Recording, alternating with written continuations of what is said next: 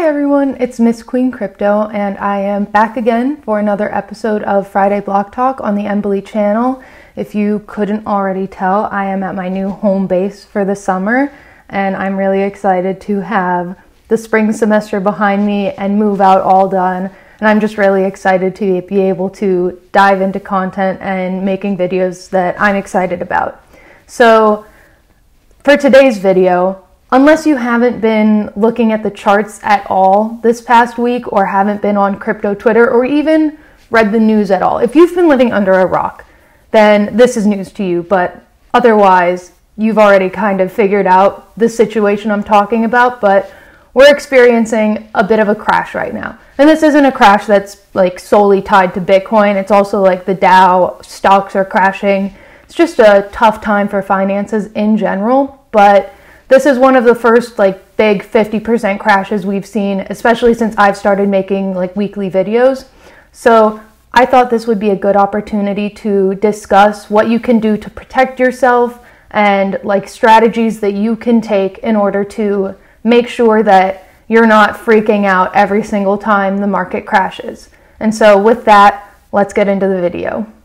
So I realized during my time making these videos, I still haven't made one about dollar cost averaging, which is crazy because dollar cost averaging is one of the safest ways that you can invest in Bitcoin and invest in crypto if you're not an experienced trader and you can't spend your time looking at the markets constantly and you are worried about timing your purchase correctly. So with dollar cost averaging, you are breaking up your payments and your purchases of the coin into smaller increments that are on a schedule type of thing. So it can be daily, it can be weekly, it can be monthly, but you're breaking up those purchases. So instead of doing a bulk purchase at like 42,000, when Bitcoin was at 42,000, you are putting in little by little over a couple of weeks. And so you end up with like the average of the price. And so if you ended up buying at the top, that's unfortunate because now that it's lower, your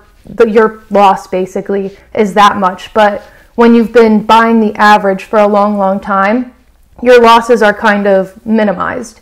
So it's a good way to protect yourself, and it's something that I recommend heavily towards people who are just getting started because it's pretty low commitment. I know there are a lot of exchanges that you can like actually set up a schedule to purchase it and you don't have to worry about remembering. But even if it's not like super regular, it's a good idea to try and buy little by little over time in order to get that average. And so you don't have to worry about losing a ton of money and you don't have to worry about timing it just right.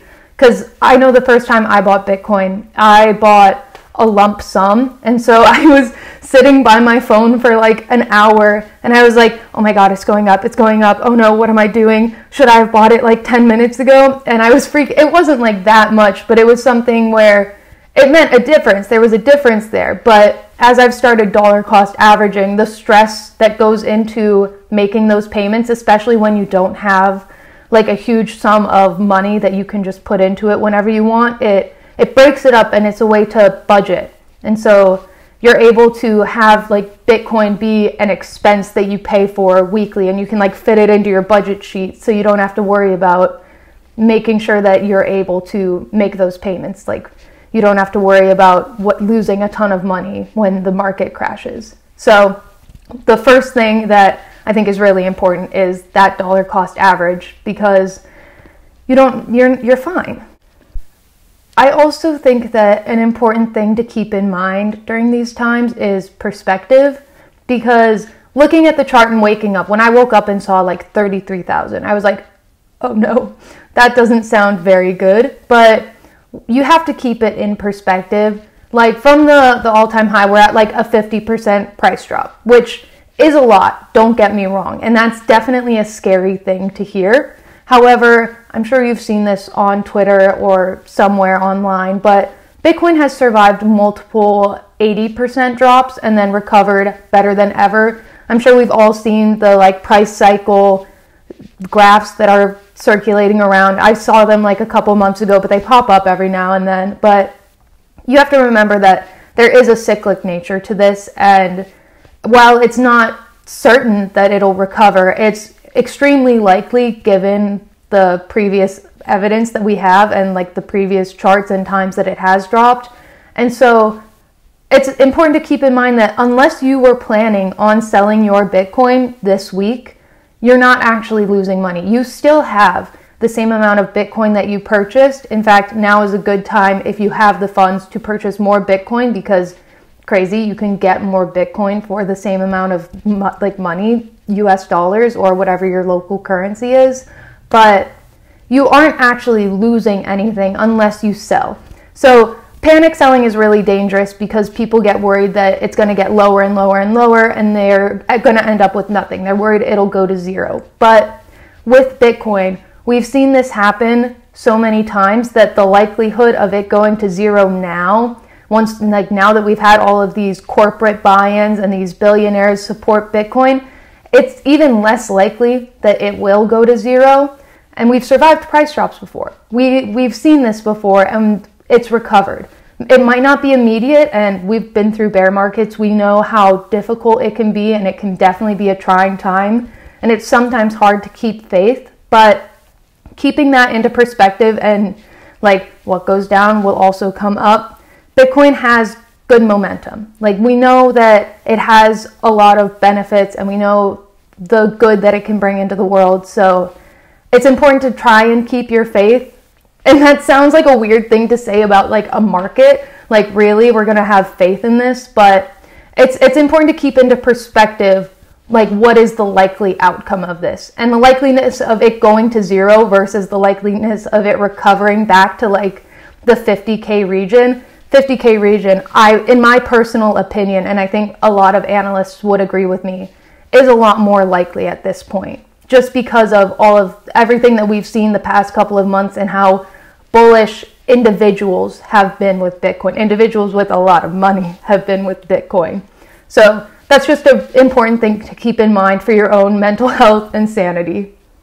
The point of this is not to minimize any struggles or doubts that you might have with the market kind of crashing and reducing to 50%. I completely understand, and I know there are people who have a large amount of their like net worth invested in Bitcoin, and so they have a lot less liquid assets like cash, and so when the price drops, it can be catastrophic for a lot of people.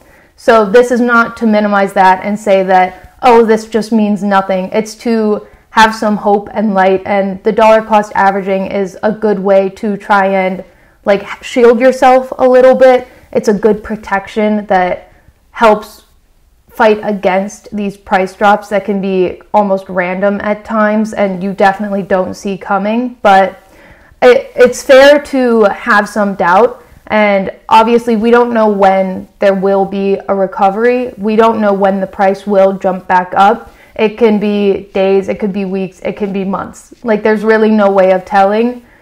There's no way for me to tell. I'm sure there are some analysts who can look at the charts and give you a much better estimate than I can, but my skill set is just not there right now. But it can definitely be tough, and these can be trying times, but at the end of the day, it's important to stay positive and try and get through it. And even if that means like turning off your phone, like I have a widget on my phone that has like the price of Bitcoin at the top corner.